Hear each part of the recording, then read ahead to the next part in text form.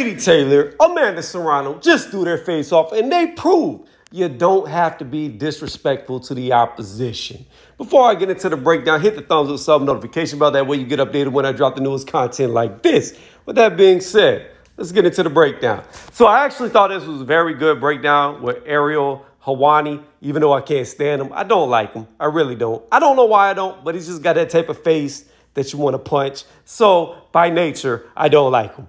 But he did a very good interview, asked very good questions in his sit down. And Amanda and Katie were very respectful of each other. Neither one claimed the other one ducked them because it took about, 2-3 years for this fight to be made. They both agreed that it was better for it to be made now because they're getting paid more money.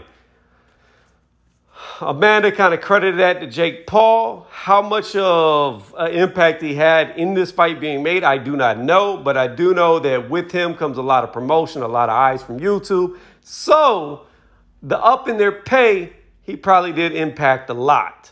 As far as the fight being made, I don't know how much he had to do with that. But Amanda said that, she had to come back to America from Puerto Rico because she was losing 3 to 4 pounds. And she was losing weight too fast. I guess that's because her body is naturally acclimated to fight at a lower weight. So she had to take it easy. I just hope during the training camp, she didn't take it too easy, trying to avoid not to lose that weight. They did bring up 3-minute rounds. Katie said she would be okay with doing 12 3-minute rounds. However, for this fight, she disagreed with it because she felt like the pay should be 3 minutes for 12 rounds worth of pay. And I'm thinking to myself, this is y'all's highest payday ever. So if I believe it's been reported she's getting $1.5 million and Serrano's getting around $750,000. If $1.5 million isn't enough for 12 3-minute rounds, then hey, I don't know what is. Because that's a big payday. But I really do hope that a lot of people tune in to see this fight. I personally believe that this is one of the biggest fights in all of boxing. I believe it's one of the biggest fights in all of boxing in years. So I really like this fight. I think it's 2 of the best women of the division. I know you have Shields over there too, but I would say Serrano, Taylor, and Shields are the top 3 of women boxing.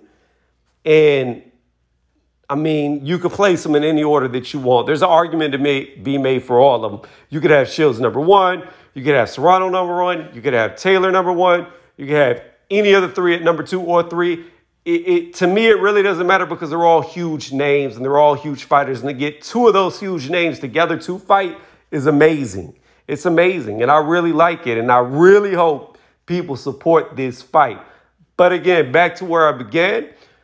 Both of them were extremely respectful to each other. And I like that.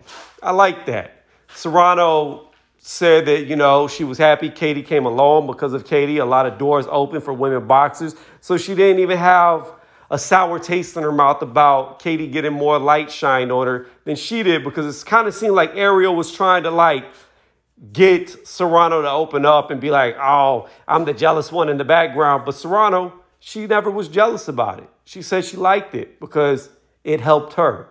So I like that too, that Serrano's not bitter, even though Ariel was trying to get her to seem bitter. I didn't like that part, but overall, he did a good job in the interview. Let me know what y'all thought about this interview.